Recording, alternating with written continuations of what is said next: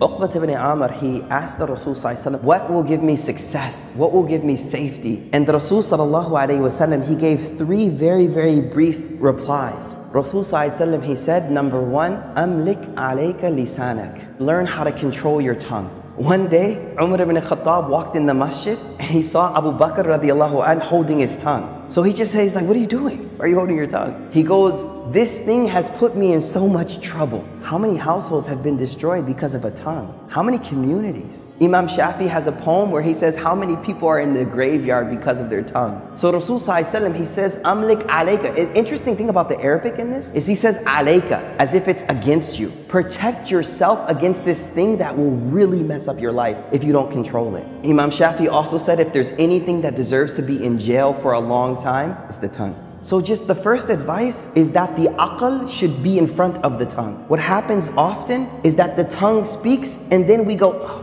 what did I just say? The reason a word is called a lafaz, in Arabic, lafaz just means to like throw something, right? Because it's like an arrow. Once you shoot it, you can't get it back. You say something to your daughter, your wife, your brother, your sister one time, the rest of their life they'll remember. You can apologize for 10 years, but it stays there. And that's why Imam Shafi says, the cut from the sword will heal, but the cut from the tongue will never heal. The way we learn how to speak, you know how when you have an infant, a toddler, and we celebrate speech, we're like, the first word, and then they never shut up after, right? So they say the same way we learned how to speak and we focus so much on how to speak, we also need to learn silence as well. You know, remember when we were small, we used to put kids in timeout. Timeout, don't say anything, just sit there quietly. I think a lot of us adults need some timeout, you know what I mean? So learn how to be quiet more, number one. Number two, Rasul sallallahu alaihi wasallam said, "Wal yasa'ka baytuk." Beautiful advice. Make your house enough for you. Meaning, make the house a place that you're comfortable being. Being there, being with your children there, being with your wife there, being with your family. Just make your house comfortable for you, enough for you.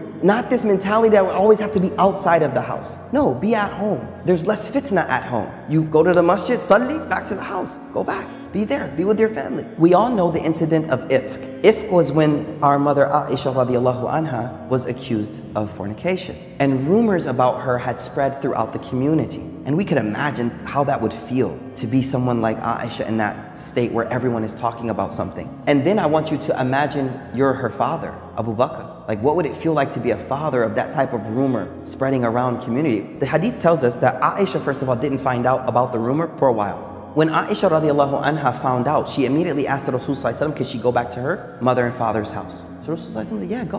When she walked in the door, she was very distraught. And the hadith says, she walked in the house and her mother saw her face and she immediately started to comfort her. But Aisha says, when I walked in the house, I could hear my father on the roof of the house reciting Quran. There's a communal problem with your own family. But where is he at? He's on the roof of his house, وَلْيَسَعْكَ بَيْتُكَ, and he's reciting Quran. Now that doesn't mean he didn't do anything to try to fix it, but I think sometimes we need to realize that sometimes the most I can do is focus on my relationship with Allah. And that's what he was doing. He wasn't being not active. He was saying, you know what?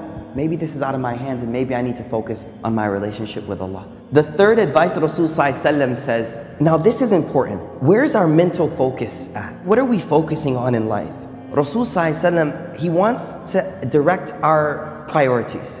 The end of this hadith says, وَابْكِ عَلَى خَطِئَتِكَ. Cry over your sins. Now, the only way you'll cry over something is when it's a priority in life and when you focus on it. And so what I feel this hadith does for me is it reminds me that there are a lot of problems in the world right now, whether they be global, whether they be communal, whatever they may be. But the thing that my heart should be primarily preoccupied with are my sins. How many of you have actually today thought over your sins? I think if we were honest, only a few of us may have actually sat and thought over them, let alone cry. See, we won't cry over them unless we actually take the first step and mentally prioritize them and think about them.